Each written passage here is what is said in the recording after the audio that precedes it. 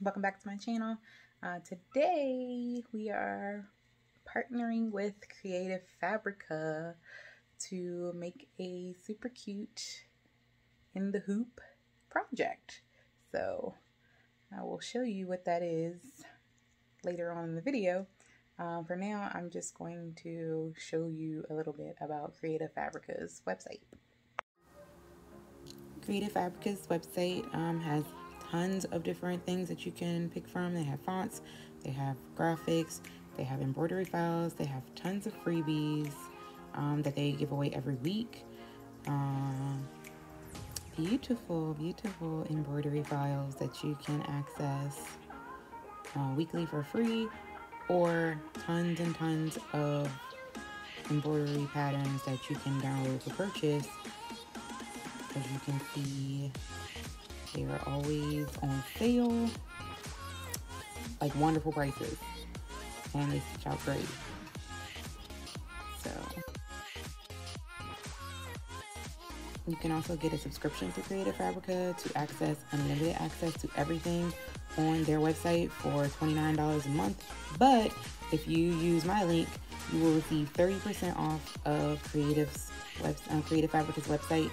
Unlimited access to everything on their website for only $20-30 a month versus the $29 that you would pay if you just went through the website by itself. So if you want to save 30% and have unlimited access to Creative Fabrica's website, make sure you click my link in the description. Okay guys, we're at my table. I got my hoop for this in the hoop cat stuffy. The only thing you're really gonna need is your hoop, of course. I have tearaway stabilizer in here. I have some black velvet fabric. It's just fabric I've had forever, that I've used for various projects. I have a lint roller mainly because it's velvet, so it gets fuzzy. I got some fabric scissors to cut my fabric. And other than that, all you're gonna need is your design and your thread. My thread's on my machine, of course. This is please don't mind if you hear tiny footprints over my head of my children running everywhere. But anyway, this is the 8x12 hoop. This pattern is 7x12. That's the largest that it will go. You don't have to make it this big. I just, want it to. I'll give it to the kids and they can have a cat until they learn to keep their rooms clean to earn one. But anyway, it comes in 5x7 and 6x10. So those are the three sizes that the pattern comes in. So right now I'm going to cut my fabric into a big enough piece to fit my hoop. I'm gonna float this. So as you see, I already have my stabilizer hooped. And I'm not gonna lay it in. I can actually. It's gonna put a tack down stitch down first. I already have my design loaded on my thumb drive into my machine. And well, actually it's not loaded into my machine, but it's on my thumb drive. So I will show you guys me loading it. But you can add a name to this if you want. I did. I don't know if I got that big enough. Wait a minute. Make sure we're gonna get this big enough. That's a little too small. All right, cut it about right here. Got my ragged cutting going on right here. It's not gonna matter because we're gonna cut this out once it's out of the hoop, and of course it sheds everywhere. That's the lovely thing about the velvet. It's everywhere. All over my table. Thank goodness for lint rollers. So it'll fit nicely in my hoop, and I don't have to worry about that salvage part because we're gonna cut that off anyway. You're also going to need your applique scissors as soon as I find mine. But yeah, so you can always use the little tiny ones or the big metal ones that I have, and you'll see those later in the video. But yeah, so I'm going to take this over to the machine and we can get started. All right, we're over here at my machine. Like I said, I have my file loaded on my thumb drive. So I'm just going to load it into my machine. You press file and you find the design on your thumb drive and you're going to load it to your machine. Now I go into my machine and find that kitty. The kitty. And that's the little name that I put on it. It says Knox. I don't know if anybody gets that reference, but it will be a black cat. And yeah, so I thought Knox was cute. So I'm going to hit OK. Oh. Trial and error, y'all. Well, not really error. My embroidery status is still locked from the last. I just did a cap a few days ago. So let me unlock my embroidery status first. Then go back into my machine, page 2, to my kitty design, and okay. So it is now loaded, but I still have the small hoop from the cap, so I have to go into design set and I have to change my hoop from the cap. We are using, I think this is the D ring, yeah, the 310 by 210, and I'm gonna do okay. It's moving, it's doing its thing. Okay, so we still need to be sideways so that our kitty will actually fit in the hoop. So I'm gonna go here, and I think it's this one, and hit OK. Yep, perfect. Perfect little kitty in the hoop now. Okay, I will say, when you guys are setting this up in your embroidery software, if you do add a name, there are 7 steps to this cat. It's pretty simple. It's 7 colors, like that's it. And most of the colors are the tack down, the, the placement, then the tack down of the outside. Then it'll do, you know, all of the details on the inside.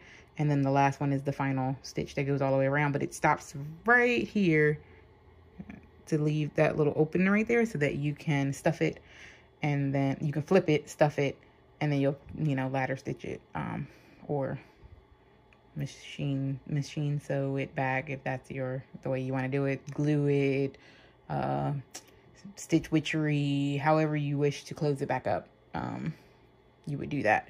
So when you add this name in here, you're going to add it into step, I put it at step 6.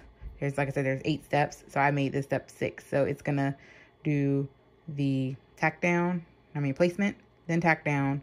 It'll do the eyes, nose, ears, paws. Then it'll do the name. Then it'll do its little feet, little things here, and then it'll do its final stitch. So make sure you move that name into your the middle, you know, before the last. It'll be fine as long as it's before the last final tack down stitch. Make sure you move it in your embroidery software before the final tack down stitch for the back of the fabric. So yeah, so we're good to go. So I can hit escape and come out of here, and now we're into our hoop and we can program our colors. Okay, so our colors, I have them written down. You can print them out. You can print out the sheet from your embroidery software if you have Sew It Pro. If you have Embrilliance, I have Sew It Pro.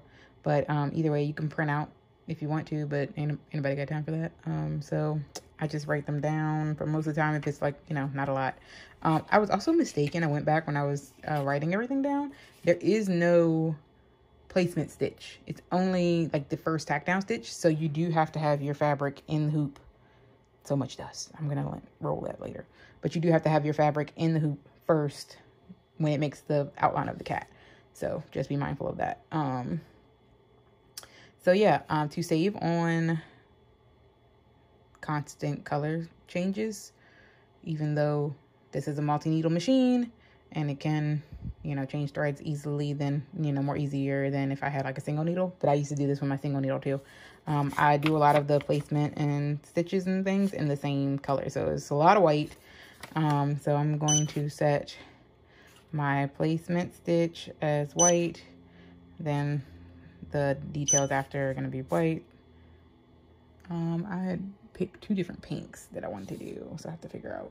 I have my tree up here numbered, so it's easy for me to figure out what is what. So I'm going to do, I think the first pink is the face, so I want to do that in my lighter pink, which is number 6. Then white again, and then the next pink is going to be like the ears and the details, and I want that to be my darker pink, and I believe that is number 8. So 8, and the name is going to stitch out in purple, which is number 7, and then white for the little whiskers that's on our ears. And then the final placement stitch, because again, it doesn't matter, it's going to be cut out, it's going to be flipped out, flipped inside out, so you're not going to see that. I'm going to make that white too, since this is a black fabric, so the last stitch will be white, and that's the last one. And I'm going to change this setting. This setting is usually when you have like something that goes straight through. If you have a full sew out, then you would leave it on AA, which is automatic, but this is an applique. Basically, it's in the hoop, but it functions the same as the applique. So I'm going to switch this to automatic manual, and that way it will stop after every stitch. Now, I'm gonna put it in automatic manual. Well, no, I'm gonna leave it just because I don't want to mess up. But what you can do if you are paying attention and you're gonna sit here the whole time is you can put this in automatic manual for the first stitch. When it goes and does its placement stitch and you cut everything else out, you can come back into this setting and you can switch it back to automatic, and then it will run the rest of these steps. But you got to catch it so that it will actually, on this last stitch here, it will, you have to turn it back to automatic manual.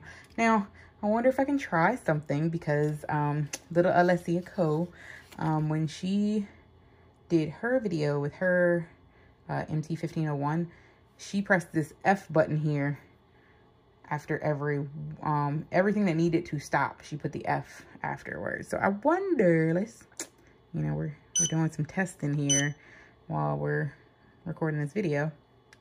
I'm gonna press my 1 because I'm gonna need it to come out, and I'm gonna press this F button so that it will stop and bring the hoop out. I'm gonna leave it on automatic for the rest of them, and then I'm going to go to this one. Once it does this one, then I need my hoop to come out again, because I have to put another piece of fabric on top as the back of the cat. So I'm going to do that. And we're going to see how it goes. We're going to learn something with you guys. And if it ends up terrible, then I'll just make another one. It is what it is. It's all part of learning, right? So I'm going to hit OK, because none of us are perfect. We all had to learn to get here. So let's learn a little bit today. We'll see what happens. So, all right, I have my fabric already down, like I said, and I'm going to press start on my machine and let you guys watch it do its thing. All right, I'm going to trace my design just to make sure everything's gonna fit in my hoop good.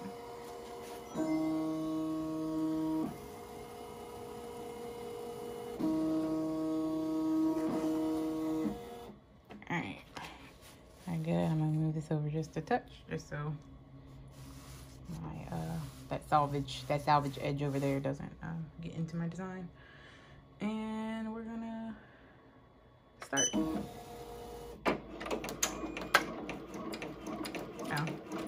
And we're going to stop because number 1 is black, not white. Sorry, y'all. Hold on one sec.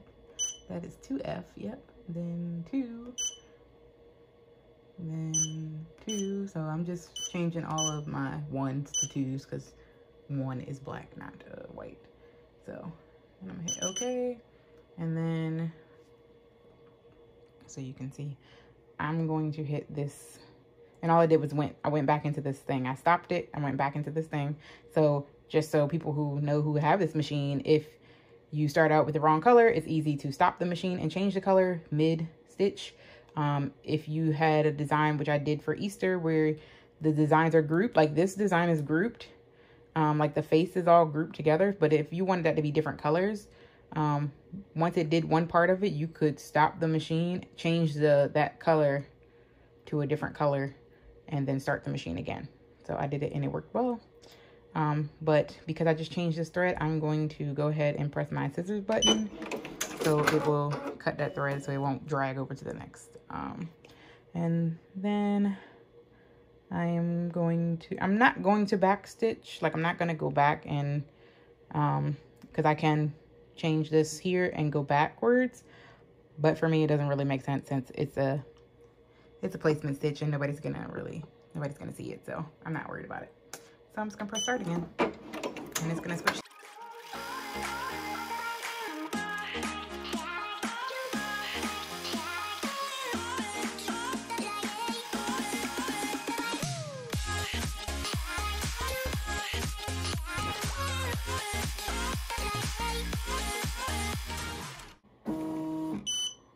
Hey, it worked.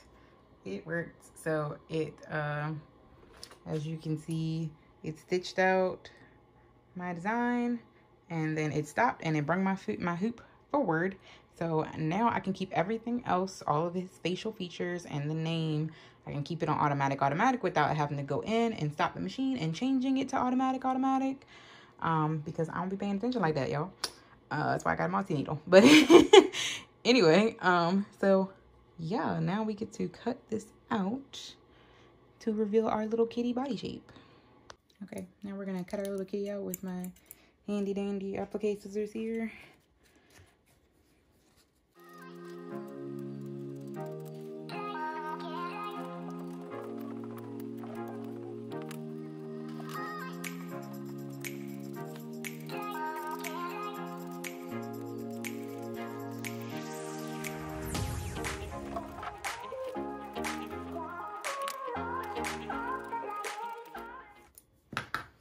Alright, we got our kitty all cut out.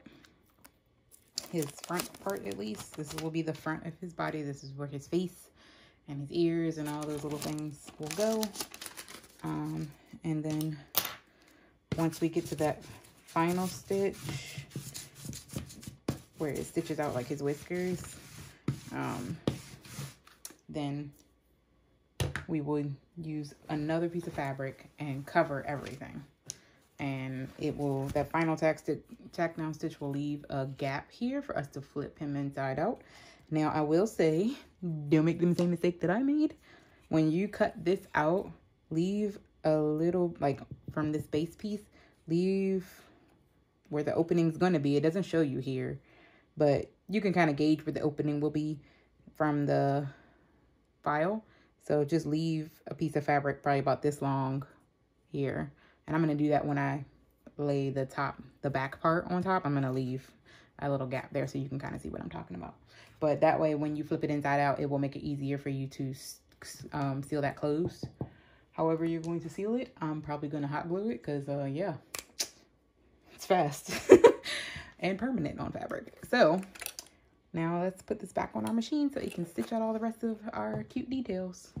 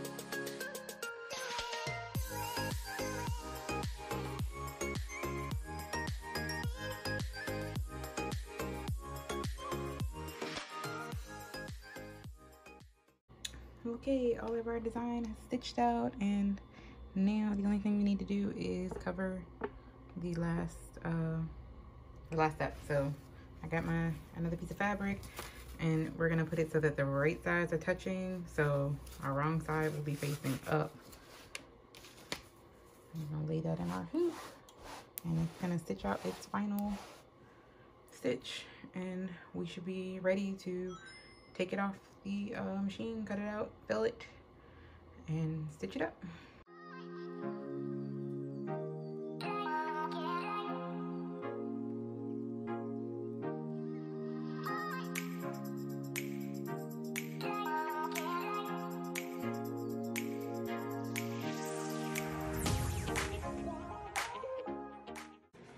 Alright, so we got our kitty off the hoop, and this is that open area I was talking about that you're gonna stuff the kitty with. So I'm just going to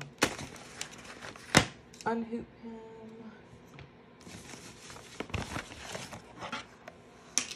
And again, I use tearaway, so it should easily tear away.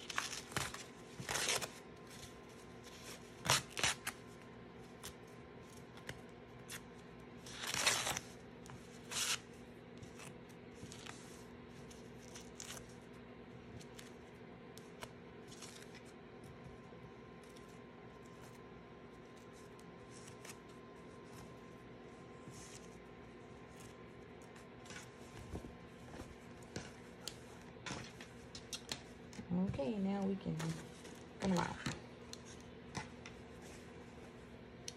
And again, I'm going to leave extra here. Okay, our kitty is all cut out. And now we can flip him inside out through the hole.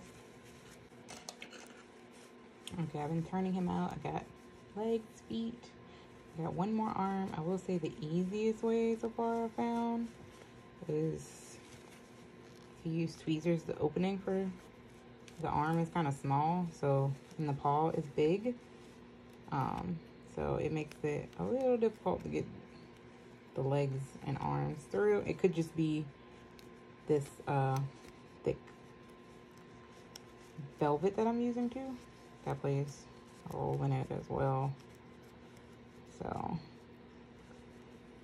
I'm just gonna keep grabbing out of here, trying not to put a hole in anything. So yeah, I'm just reaching in, grabbing and pulling him out. And I'll be right back because it's hard for me to see, like hovering and looking over the camera and trying to keep you guys in frame. So hold on one sec. Okay, I got most of the paw out. I'm gonna go back in the hole with this either this paintbrush or this stick. Push it out.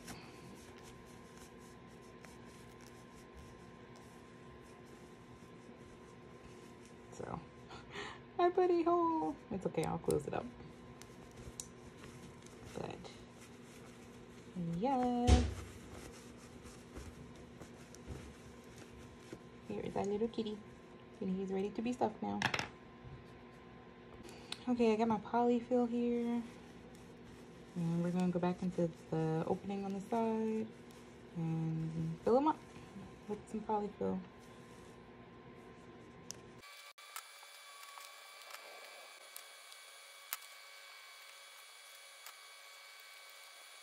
Alrighty, our kitty is fluffy and cute and soft.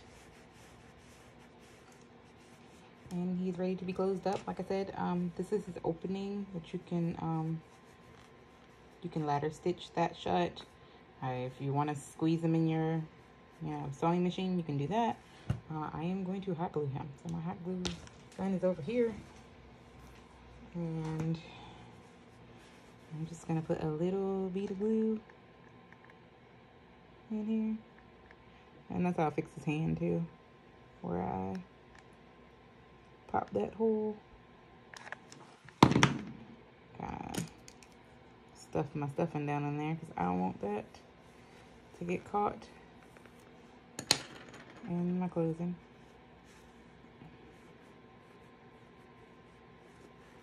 And we're gonna close them up.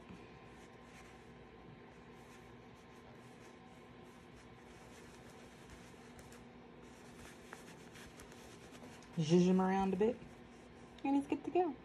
He's so cute. Yay!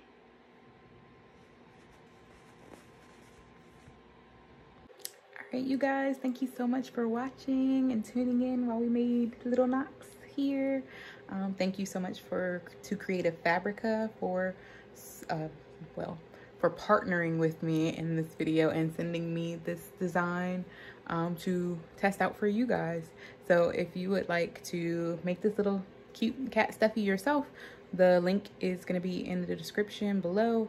And again, if you would like to have a subscription to unlimited access to all of Creative Fabrica's website, fonts, graphics, embroidery designs, I think they have quilt designs, sewing patterns. If you want unlimited access to everything on their website, make sure you click the link down below to get the subscription at 30% off, because we love to save money. So until next time, guys, you guys have a great day on purpose, and I'll see you in the next one. Bye. You love the cat? Yeah. She stole the